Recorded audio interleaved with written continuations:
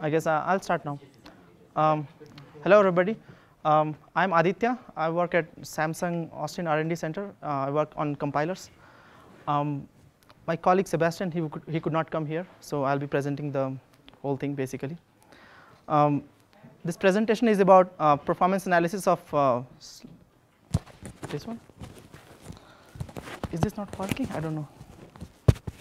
Okay.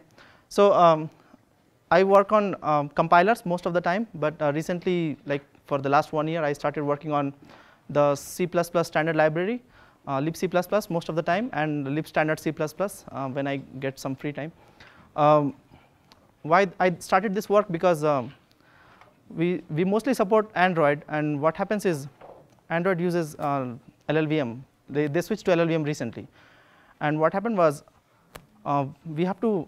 The target is to, the goal is to improve Android performance basically.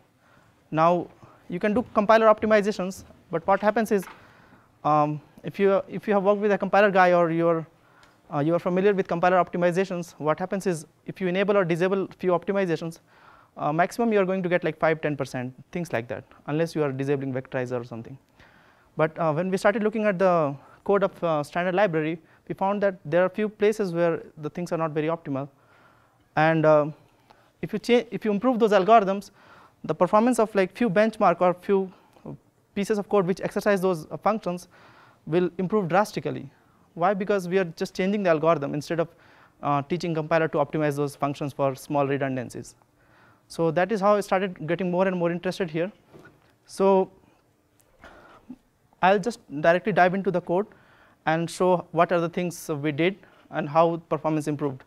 Most of the optimizations we did was very simple, but I'll show the performance numbers, and that will show that how much impact you can have when you just change few lines of code in the standard library. So this is the first function which caught our attention. This function is xsgetn. If you guys are not familiar with that, whenever you read a file using IOStream, this is the function, this is the lib function which is going to get called. So if this function is not optimal, your file read is going to be slow. Now my PowerPoint skills are not great, so that's how it looks. Not, yeah, that is how it looks. So I've highlighted 2 lines of code here where basically what this function does is, as long as you have enough character to copy from one buffer to the other, when you're reading a file, you're copying the contents of a file to another buffer, for example. This is what it does. As long as you're not at the end, you keep copying from one buffer to the other, right? The problem here is it checks for the end marker each time it copies one character, which is not very optimal, because you already know how far you have to copy, and there is no much point in checking all the time for each character, because you already know that I have to copy 100 characters. You don't have to check each time that you are at the 100th character or not. So this was a very simple improvement, because we work on compiler, so we just, when we see the code, we just really know very easily that what's going on. So what we did was, okay, you just check for the bounds in the beginning, and you find out that what is the safest number of characters you can copy, and you don't have to copy directly. You just call traits type copy, and traits type copy for a character array will convert to memcopy, and memcopy is already very efficient, so we don't have to do anything fancy here. And you increase the bound, basically, the induction variable. So just few lines of code, right? And the performance numbers, this is a very synthetic benchmark to show what the performance improvements were, because I cannot share the exact code. So I used valgrind to just show that the number of instruction counts decreased, basically. It decreased by like only 20,000, which is not great, but in the real benchmark it improved by like more than 10%. Also, whenever you are doing any stuff, like you are reading file all the time, it's very common thing. So number of cycles will reduce drastically whenever you are reading file if you use the optimized algorithm. Okay. So this was the first one, and when we started doing that, we thought, okay, there might be more opportunities, basically.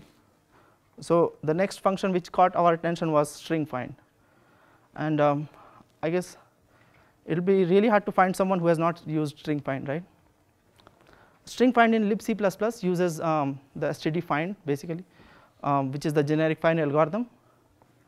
Now string find means you find for a substring in a bigger string, like needle in a haystack kind of thing. Now this is the algorithm std__search, which is std find for from a library point of view, from the interface point of view. So the first part of function says that give me the first matching character of the substring, and the next part says now I have already found the first matching character. Just compare the substring with the remaining characters if there is a match or not, and if there is a match, then you are done. If there is no match, then you reiterate and find the next matching character basically. So this is also a very simple algorithm. I guess anyone can write this one. Now what we did was, the first part says that first give me the first matching character, and there is already a function which gives you the first matching character, which is called traits type : find, which will give you the first matching character. The second part says match the string, so you just call traits type : compare, right? So the algorithm becomes much simpler and easier to understand now, and this function change makes the algorithm like extremely fast. I'll show you the numbers in a bit. Now the last line I've said that you can use Boyer-Moore here as well. If you're familiar with some more optimal string find algorithms, then you can use Boyer-Moore. If you don't find a match, then how much you have to bump. But I have not used that one. I've just only changed few lines of code, made it easier to read as well, and the performance numbers are this is too surprising to be believable also. But the improvement is like more than 10x in the worst case. So this is for a synthetic test case. Means in the real world, you can have a different performance numbers. So you can regress also in few cases. I'm not saying that you will always improve, but this is like one of the best numbers. You're improving like 10x in some cases. Okay. There's a question over here. Sure. What was the source of the performance improvement there? Is it just calling the traits? Because yeah, sorry. So the question is, what was the source of performance improvement here? I forgot to mention. Traits type : find is calling memchr. Memchr is hand optimized assembly in the libc. Okay, and trace type : compare is memcompare, which is already also very optimized. Okay, there are other improvements which can be done. Like for small string, you are incurring a cost of a call. So it will be good to I have not done that part. So if the size of the substring is very small, you can just do a for loop here. No need to make a call, because call is also expensive. Similarly for memcompare, you can do the comparison if the size of a string is very small. Okay. So these are the two. So the numbers you are seeing here, like 10x or something, because the substring I'm searching for is also big. So that exploits the best case scenario for my changes. So you don't have to just believe that it will always be 10x. So it might be not 10x in all the cases. Okay. All right. So other few micro optimizations basically we did for string routine in libc++ was, the first one was inlining the constructor. So basic string underscore init. This is called by the constructor. So the constructor basically it dispatches to underscore init, and that is where all the hard work happens. So this function was not inlined by default, and if you don't inline the constructor of a string, the string heavy computations are going to be slow. So we inlined it was a very simple fix. You just add inline keyword and you're kind of done. Similarly for the basic string destructor, that was also not getting inlined, and we added inline keyword, and this was a simple optimization, but it also gave us some improvements. Now if you are from a compiler background, like if you work on compiler optimizer, you can say that why the inliner did not work. Sorry? Did you measure the changes in size after doing all that inlining? No, I have not. Yeah. So the question was, have I measured the code size after inlining the functions? I have not measured, sorry. So in the compiler backend, you already have inlining optimization going on. So why would you even need inline keyword here? The problem is this basic string is an external template. Okay, And external templates are in the standard library. They are initialized like a, I don't know what is the right word, but you force initialize the external template for basic string char in libstandard C++ or libc++. So kind of the client front end or GCC front end, they know that this function is already explicitly initialized somewhere, so it will not even bother generating those functions in your translation unit. Okay. So the optimizer will not even see it, so it will not even inline it. So that was the problem. But adding inline keyword, I guess there is some standard is, I don't know. But adding inline keyword will force the compiler to generate the inline, the function definition in the translation unit. So then the optimizer can inline that thing. Because inline is not like, inline is a suggestion kind of thing, right? Okay. Yeah.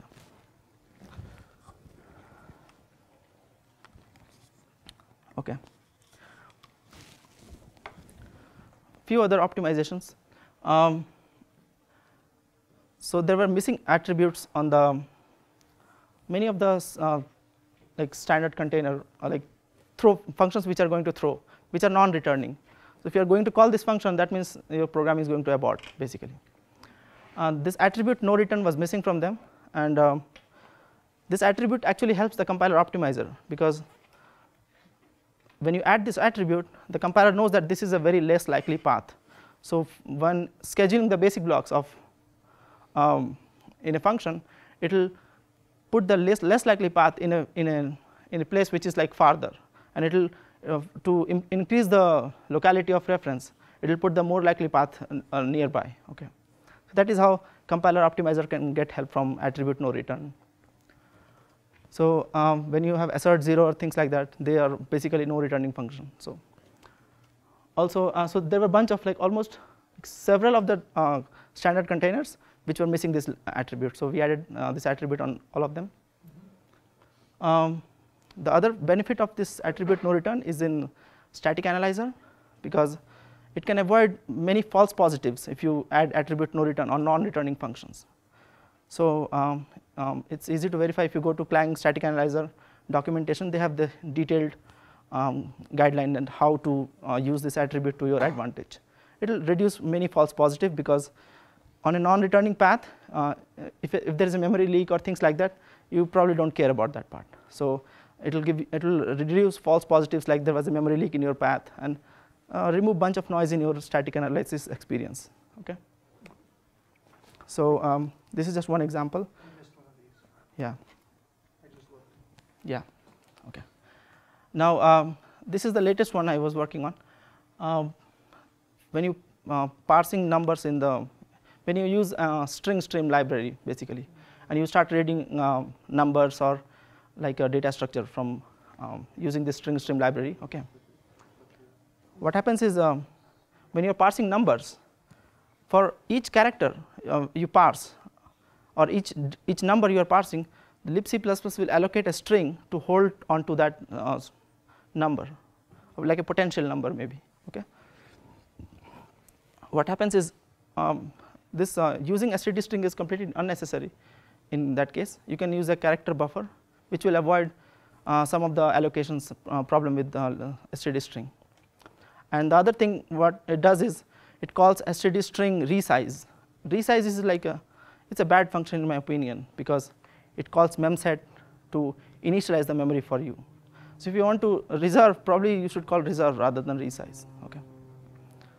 Because if you're calling resize, means you're going to use that buffer somehow, so probably you're going to initialize it later as well. So no need to reinitialize multiple times. The next problem with number parsing is there's a template string which will match. It's going to match that, okay, is the number valid or not? Like, so you have 0, 1, 2, 3. These are the possible digits, valid digits for a decimal number, right? Now, if you see, the plus and minus are at the end, like very near the end.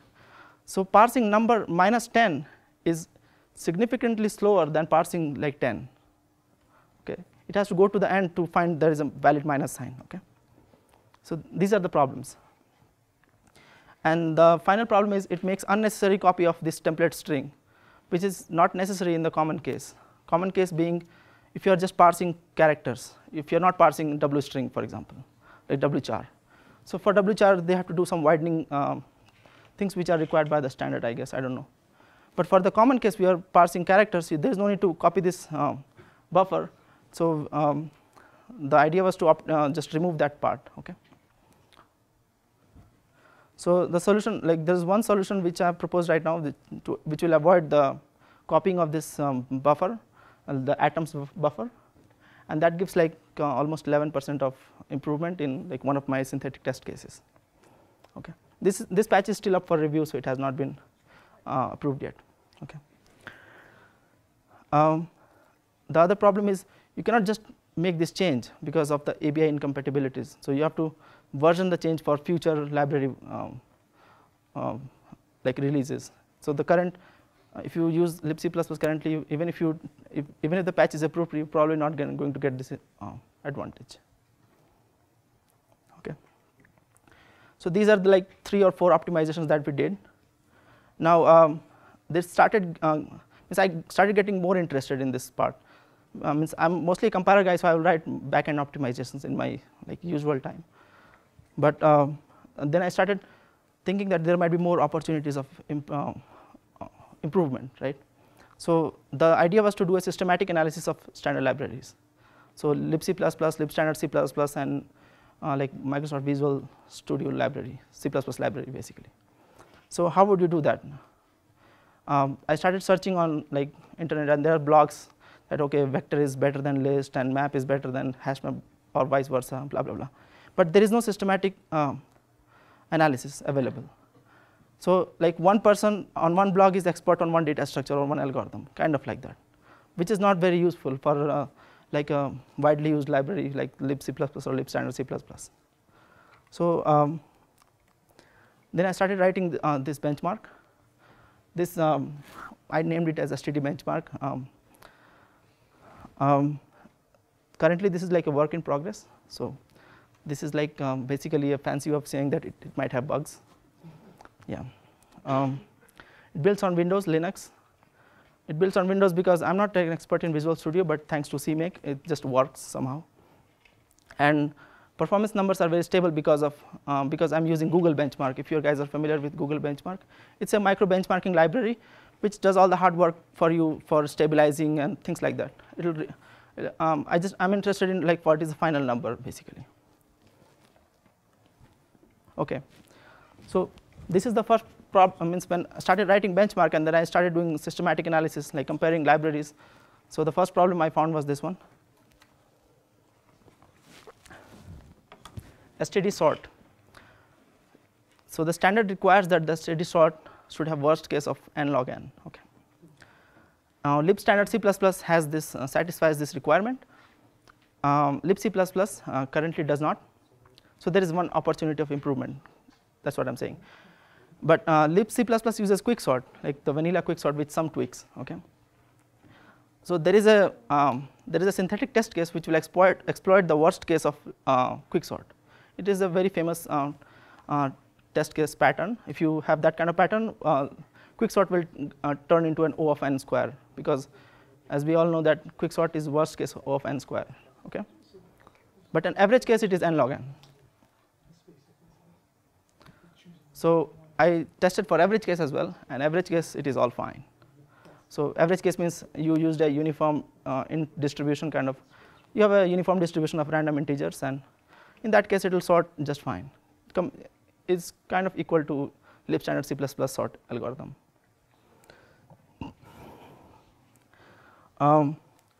Just wanted to mention that the compiler I'm using is like very latest, like February, March timeframe, GCC as well as Clang, and Visual Studio. I will be showing results for Visual Studio as well. The compiler I'm using is Visual Studio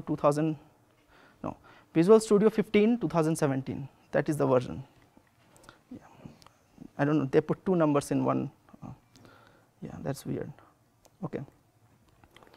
So the second problem was, so string find I've already discussed about the optimizations we did. So this is the result from string find for all the 3 libraries. So the green color is Visual Studio, and the blue and red ones are libc++, and blue and the red ones are libc++ and libstandard C++. As you can see, both the libc++ and libstdc have kind of the same performance, because I have put the same patch in both the compiler, both the libraries. So they will perform exactly the same. Okay. Now these are 4 different test cases to exploit extreme cases. So please don't take this result like for granted that this is always true. In my experience, when you do an experiment, that experiment is true only for one data set for one environment. Okay. So if you're just, please don't assume that this is always worse or this is always better. You can do your own experiment. And that is the reason I started developing STD benchmark, because just randomly saying one is better than another is not useful. And that also depends on the framework and platform as well. So the test case is no match. No match means there is no match. So even if you go until the end, you are not going to find a match. These are all synthetic test cases. So for no match, if you see, Visual Studio is like performing very worse, because they are using some fancy algorithm basically. For libc++ or libstdc, what I'm doing is, if you can see the implementation, this one, right? The first one, the first part says give me the first matching character, and which is memchr. It's going to go at like blazing fast speed and say, okay, I did not find a match. It's like at least 4 times or like maybe 8 times faster, depending on your vector unit on your hardware. Okay. So it's not like a linear find, it's like sublinear find algorithm. Okay.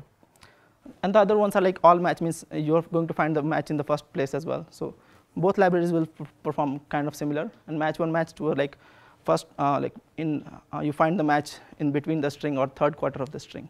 These are basically synthetic test cases, but this shows some important variations. Okay.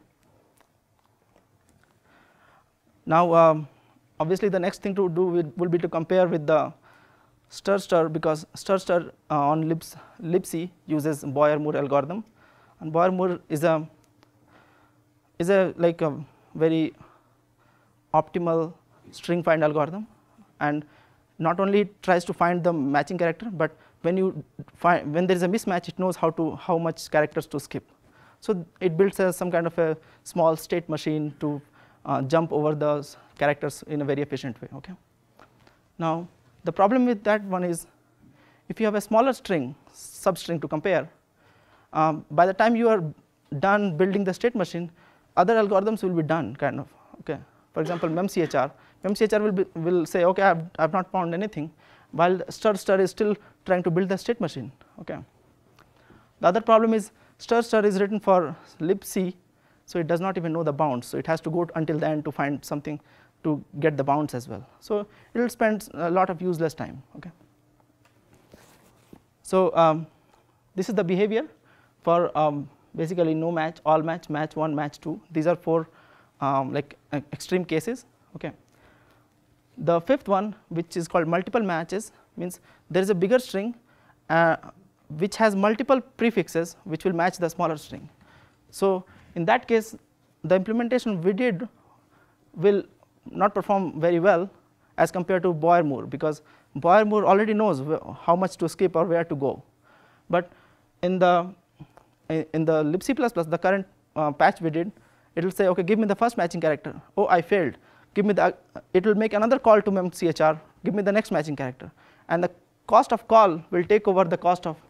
By the time you are finding, you have incurred already too many calls. Okay, so that is like a bad situation for the current implementation. So I guess the idea is to, if you inline the memchr and memcompare, probably it will be much faster. And in my experience in real world, the substring is probably smaller. So what happens is, for a smaller substring, you really want to have a simple algorithm like we did, rather than doing Boyer-Moore. Okay.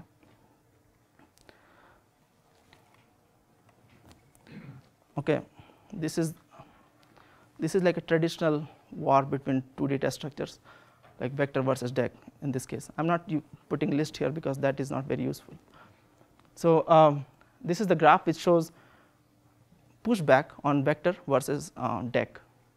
And if you see the performance, they are not very far from each other. Okay. So dec is not like an extremely bad data structure. It is useful in some cases, especially in pushback. If you see, dec is actually better because for vector it has to allocate more and more memory, and for n elements it can potentially allocate 2 and memory allocations, okay, and it will result in some memory fragmentation also. So if you're just doing pushback, means you're just writing elements, DEC will be efficient in many cases, okay. In all these graphs, sorry? Have you looked at different factors for like resizing the vector every time? Because like I think C++ uses times 2. Yes. But I think it's known that times 1.5 is way better. Yeah, 1.5 is used by I guess Visual Studio, I guess, or yeah, I guess Visual Studio uses 1.5. No, I have not used that one. There's a logic behind that. Okay, 1.5 will work, but I have not tried that one. Okay, in all these graphs, lower is better. So like the blue line for DEC for GCC is better than other red ones, basically. Okay. Now for accesses, when you are reading elements, you would expect vector should be faster, and which is here. Vector for GCC as well as Clang has the same performance, which is far better than DEC, like for Clang and GCC as well. But a little bit Clang means, when I say Clang or LLVM in this context, please assume libc++. So there's a little bit of performance difference between DEC of GCC and Clang. So this also shows one like area of improvement. Okay.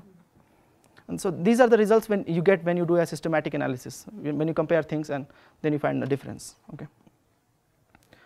Okay. So the idea is in real world, you're not just writing elements or you're not just reading elements. Probably you're doing both things, right? Just reading from somewhere, that means it's already there. Or if you just write, that means you just cannot do dead writes, right? You're going to use that somehow later. So this is just one experiment. It is just showing one aspect where reads and writes are equal. Okay. Number of you push back n elements and you read n elements in sequence. So reading in sequence means you're giving maximum advantage to vector. Okay. In this case also, you can see that I've added the time of both the previous slides basically. So you see the performance difference are not like too far from each other. So which shows that there's a sweet spot where DEC will be better than vector. Okay. And what is that sweet spot? When number of reads are far less than number of writes. Because for writes, vector is less efficient than DEC. And for reads, vector is much more efficient. So you have to carefully choose your data structure based on the size of memory you're trying to use. So yeah. When you say writes, are you meaning insertions? Pushback, only pushback. Yeah. Not so appends, not rather than writing. Yeah. Not writing existing elements. Okay. Yeah.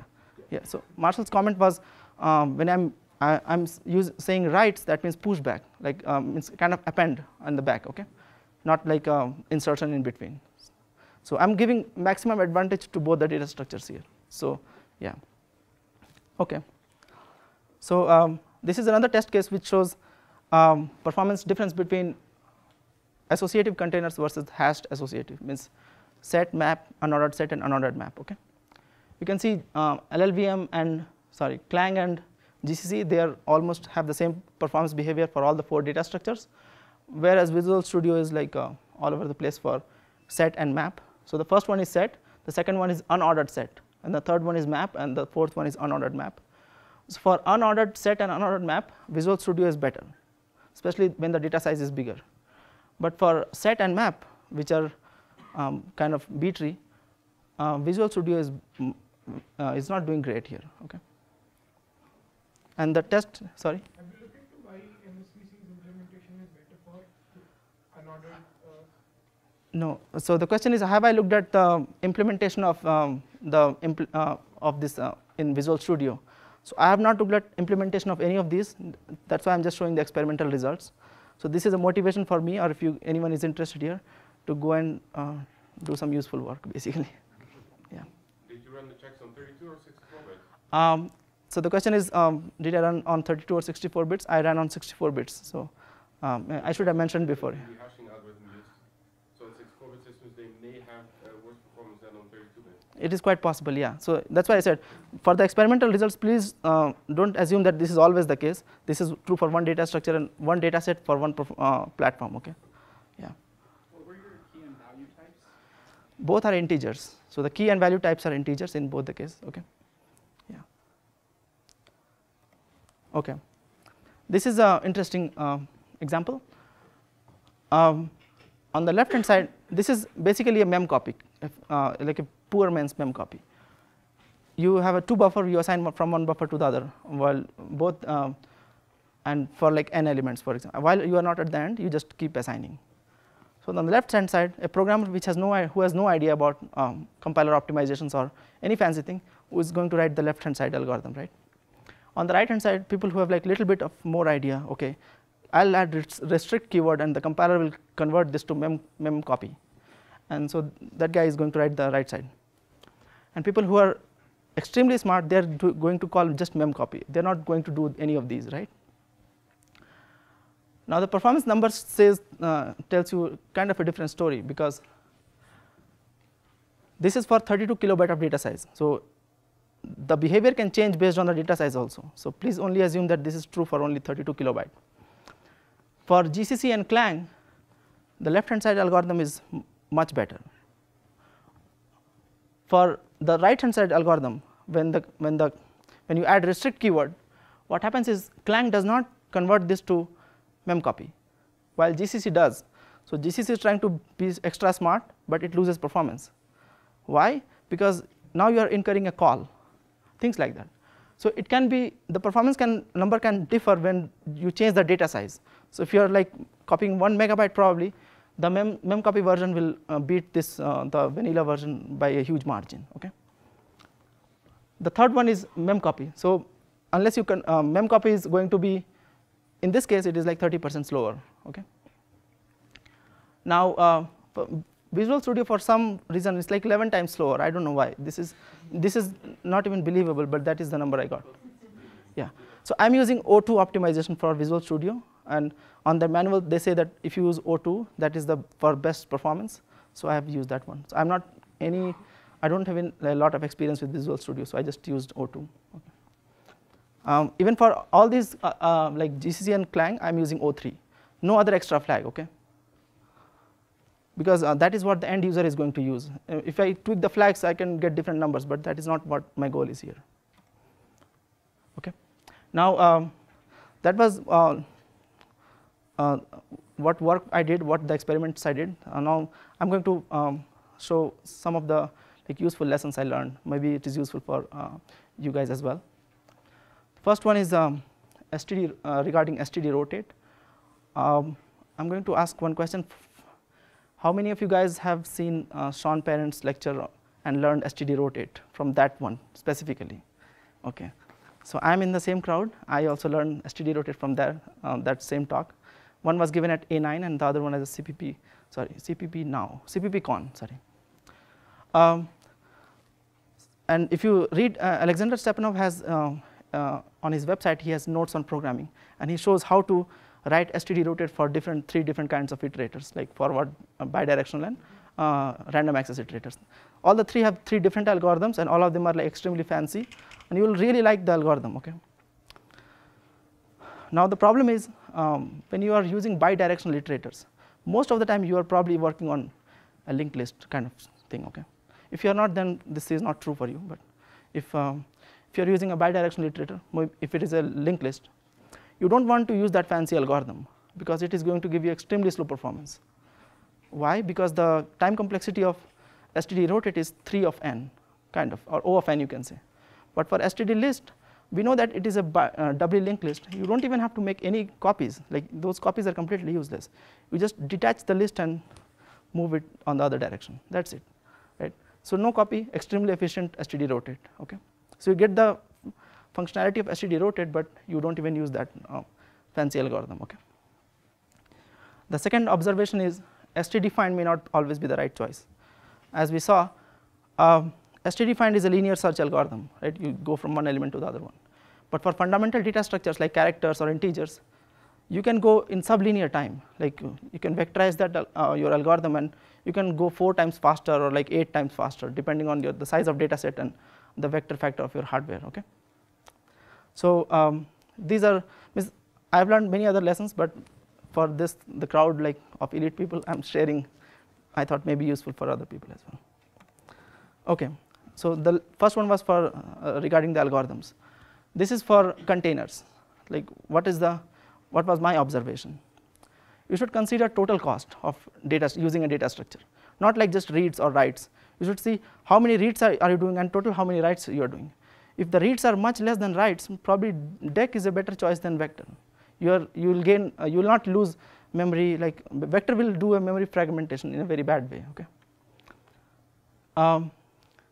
So that is my observation. You have to take like a ratio of reads to writes and measure. Basically, unless you measure, there is no like right answer. Okay. The other problem with most of the STL like dec, list, or vector, they have this resize function. Okay. You can call string resize, vector resize. Resize will not only allocate the memory for you, it is going to initialize, like call the default constructor or something like that on each of the elements. That is just, in my opinion, it's almost always useless unless you are doing a very special case. So consider not using resize. Okay. You can use reserve. I guess reserve is okay, but not resize is not a very useful thing to do. But people on Stack Overflow also, and there are other places I have seen that people confuse resize with reserve. They are not the same. Another one for containers is std string. So as I mentioned earlier, if you do string resize, it is going to allocate that enough space for enough characters, and it is going to call memset or kind of initializing the memory. Maybe that is not very useful thing in your case. So you should consider using that one, not using resize. Okay. The second observation is the destructor of std string is very difficult to optimize away. Why? I'm going to show you an example which is surprising and I don't know, funny as well. Why? So you have two test cases. In both the cases, from a high level point of view, from a programmer point of view, the string can be just deleted. It is not doing anything useful. Okay. In the first case, you have a string which has one character a, and you append to a string another character. Okay, and that's it. So it just can be deleted completely. So when you compile with GCC, G++ -03 f no exception. F no exception because STL data structure can throw exceptions. So I just want to give them maximum opportunity for optimization. Okay, so that's why I've used that one. And std equals C++11. Okay, who knows? People say compiling with C++11 is going to give you some good benefits. So I've used that one as well. I'm just trying to give them maximum advantage. Okay, I'm grepping for that funny letter. That is the destructor of that is a destructor basically. Okay, so GCC optimizes this away completely, while Clang does not. Also for Clang, oh, I missed the flag. There is a flag -stdlib equals libc++. I've used that one, so I have not mentioned here, probably because of lack of space. So Clang does not optimize that one. Okay, that is fine. In the second case, you have a string. You just allocate a string, const string. Nothing is going to happen to that one. You just call a foo function which does not do anything, and you return. That's it. So that can be deleted as well. In this case, GCC does not optimize that one, but Clang does. Yeah. So you can see the problem here, right? So one compiler does one thing, one right thing, but the other compiler does not do in other case, basically. Okay. So the question is why the destructor of std string is so difficult to optimize. The problem is they use small string optimization. Yeah. So when you do small string optimization in the destructor, they try to find out that am I a longer string or a short string. If I'm a long string, I have to do a deallocation on heap. Otherwise, I just have to do nothing. And that check, it is difficult to do optimization by compilers. So as you see, in one case the compiler does, in other case it does not, right? So that is the problem there. Okay. Lessons learned for language library. This is a gray area. If you don't agree with me, that's perfectly fine. The first one is in C++, the constructor and destructor of data structure or a class cannot be const qualified. Okay, and I think this is a problem. This also, I guess, shows a hole in the type system of C++, because the data structure does not itself know that I'm a const. I guess semantically that's what I'm trying to say here. If you see the previous example, const std string, right? If string knew that I'm a const, there was nothing to be done. It should have been just optimized away by front end maybe. Okay, there might be many corner cases. I don't know, but I'm not a C++ expert either, so I'm just showing the problem here. Okay, And luckily, I tried to search this on web, and I found that there, in 1995, there was a guy, Kevlin Henney, and he proposed this thing, and it just died. The second problem, as I showed for STD rotate, is that iterator-based algorithms, right? They have a huge problem that they lose information. Losing information means iterator is just a pointer, so it does not know the sequence or the range it is pointing to. So in essence, when you pass begin and end pointer to an STD standard algorithms, they don't know where they are pointing to. So they have lost a lot of useful information, and in some cases, it is going to be suboptimal, as I showed in the case of STD rotate. If the STD rotate knew that I'm a list, I can just do exchange of pointers. It's not an easy problem, because if you're trying to design a uniform interface, you probably want an iterator. I don't know, but if you know that you probably don't have to use STD rotate all the time, you can use your own algorithm. Okay. The third observation is for character arrays, right? Like string, you have memset, memcopy, memcompare, many fancy things. But for other data types, fundamental data types like integer, there is nothing like that. Like there is no memcompare which takes an integer. There is no memset for integers. So if you do memset, you can only set like a variable which is like a character, unsigned character basically, which is not like very optimal. So you have to write your own fancy algorithm to do a memset, which can do like much more heavy duty optimized memset for you. And in fact, many libraries do that, but there is no standard facility for that. I think this is a huge limitation. The fourth observation is, while I was at BoostCon, this is like 6th day, I guess. Several times I've heard that unsigned integers are not good. I was also convinced that unsigned integers are not good because they wrap around and prevent many useful compiler optimizations. I guess for now it is okay to use that, because I have seen and I have verified as well. GCC will vectorize a loop if the induction variable is unsigned. Okay.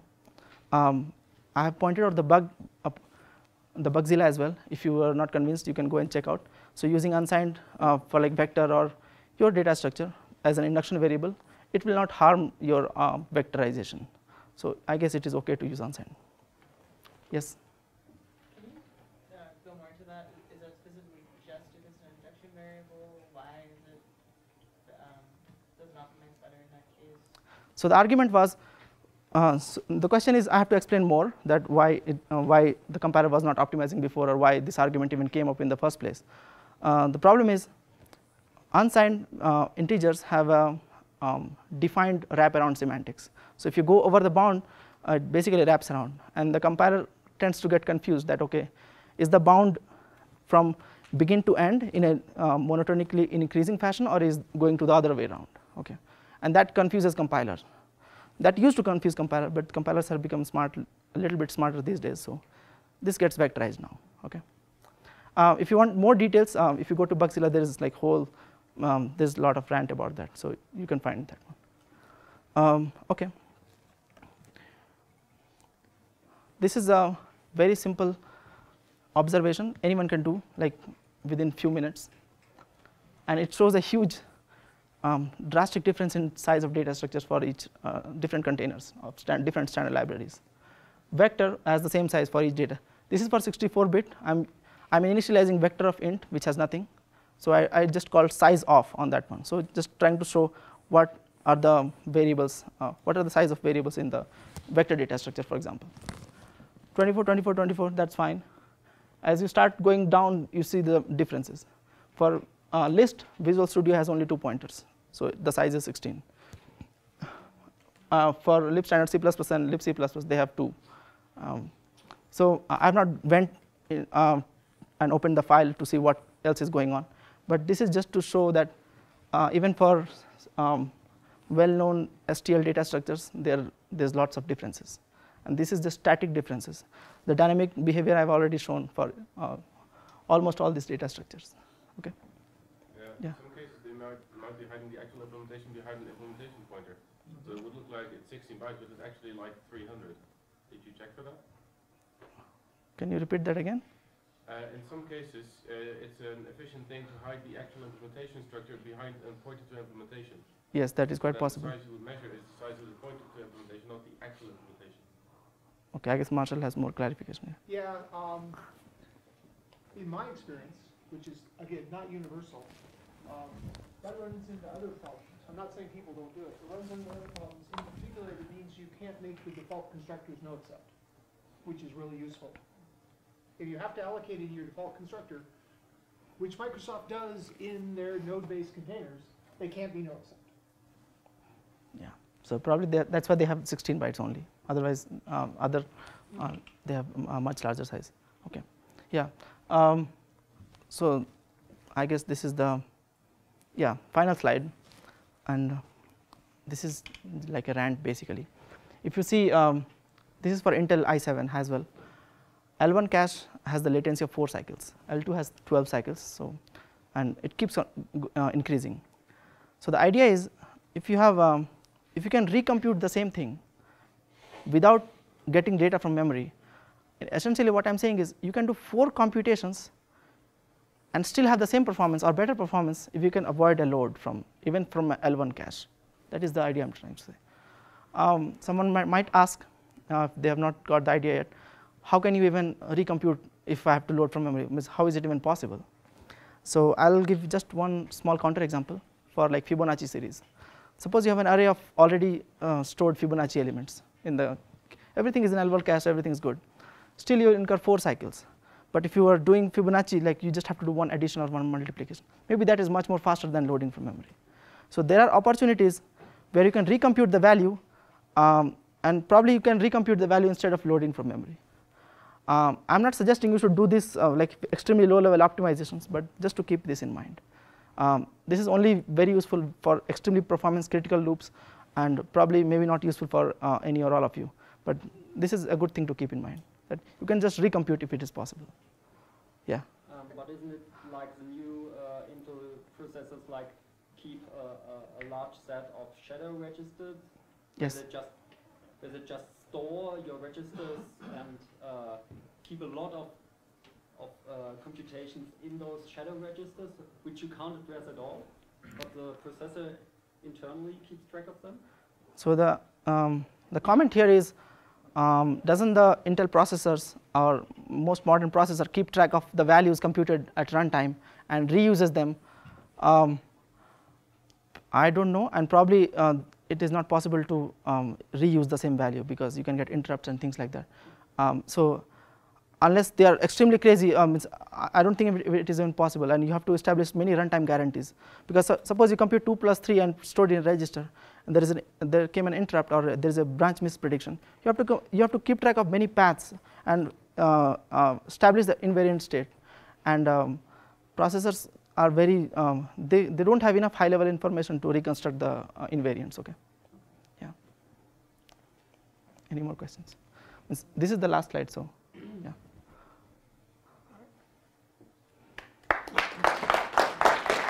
Thank you.